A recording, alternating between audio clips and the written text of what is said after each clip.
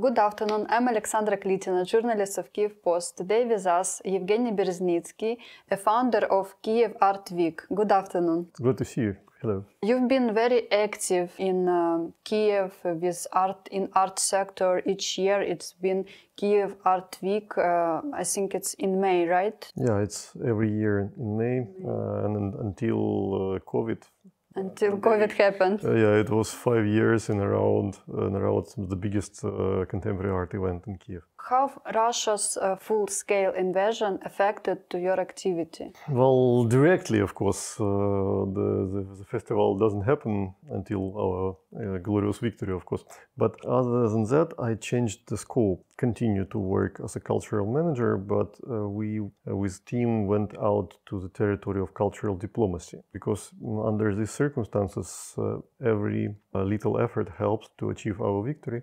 And we fight on the cultural fronts. We launched several projects which are focused on the countries where there is limited support of Ukrainian. So you're working with Zelensky, with President Office, right? Not with President's Office, with First Ladies. First Ladies. Yes, Office, and also with Ministry of Foreign Affairs. These are our counterparts, and we try to support their efforts to be visible in humanitarian field and in cultural field as well.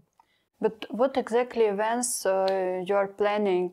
So can you tell a few words? We have had an exhibition of photodocumentalistic in Tbilisi.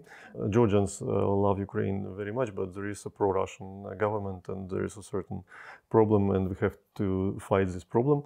And it was the photo exhibition of atrocities which were inflicted to Ukrainian civilians by Russian army. It's a very, very powerful project shown. There was a Ukraine recovery conference in Lugano in Switzerland. It was on the highest diplomatic and governmental levels. We showed there a video of ruinations which were inflicted by shelling Russian army in Irpin, Bucha and Gostomel. And actually it was done in order so that participants of conference were recognizing the fact that Ukraine is really being suffering. I think I've seen this video. It's with Zelensky, right?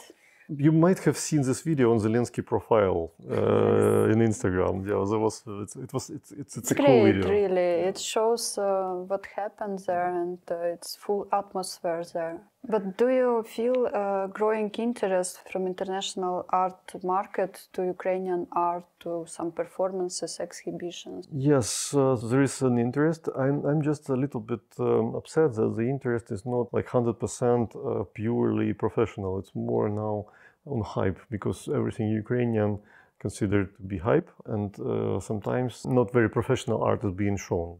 It's not bad, but it doesn't form the actual face of Ukrainian art, of Ukrainian culture. That's still a very good opportunity for Ukrainian culture to be shown and to become visible, because we always had a problem that our culture understood and shown through some intermediates. Russian curators were including Ukrainian artists into their projects. When you do the exhibition outside of Ukraine, they would always tell, oh, there is a Russian gallery or the Russian artist. Perception, yeah, right? Perception, which we have to fight. And that's what our mission is. Is it true that some Ukrainian artists went to front to fight with Russians? Yeah, that's absolutely truth. Quite a lot of young guys really went to fight. But it's not only actually artists, but also people from creative sector, journalists, videographers, people from movies, and everybody is equal in face of the danger to our country. Are you planning any event in Kyiv, or it's planned abroad mainly?